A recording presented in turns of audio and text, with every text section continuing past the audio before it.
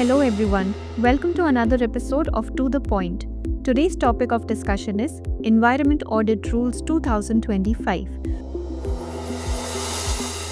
First of all, let's see why this is in news.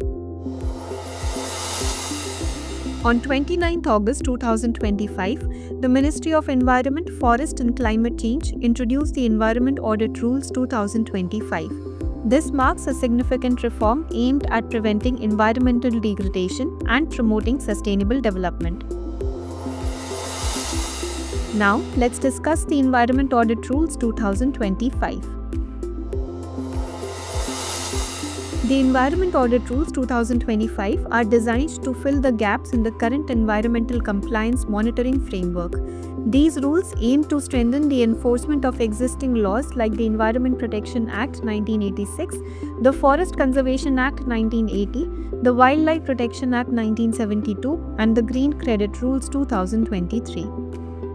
While there are regulatory bodies such as the Central Pollution Control Board, State Pollution Control Boards, and regional offices of MOE FCC, their ability to monitor compliance across thousands of projects is limited due to resource constraints. To address these challenges, the Environment Audit Rules establish a robust framework to bridge the gaps in manpower and infrastructure, aiming to improve transparency and accountability in environmental monitoring.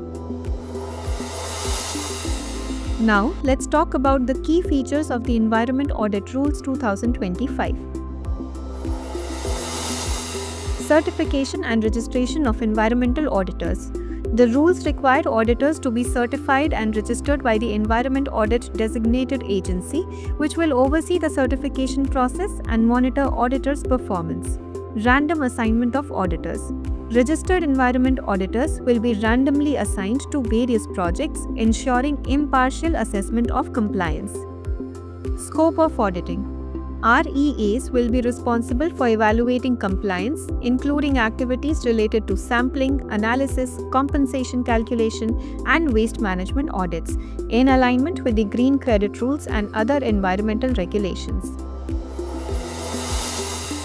Now, lastly, moving on to the expected outcomes of the initiative. Strengthening environmental compliance. The primary objective of the rules is to ensure third-party verification of environmental compliance, making the process more credible, measurable, and enforceable, aligning with emerging environmental frameworks.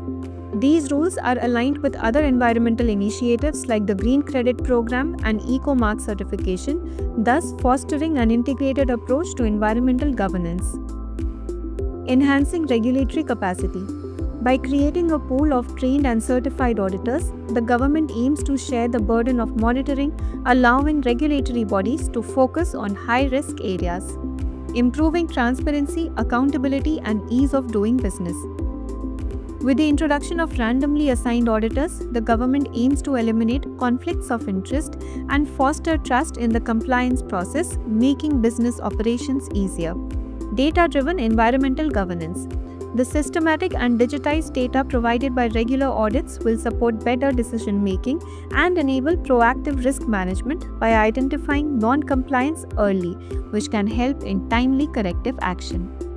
Now is the time for a practice question.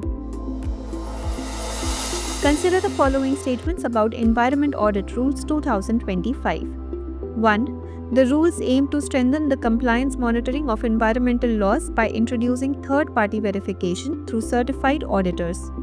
2. The rules include a mechanism for the random assignment of auditors to specific projects to ensure unbiased assessments. Which of the statements given above is or are correct? A. 1 only, B.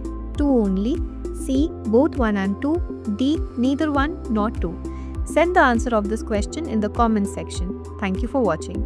For more informative content, like, share and subscribe, and do not forget to press the bell icon to get the notifications. For more informative content, like, share and subscribe, and do not forget to press the bell icon to get the notifications.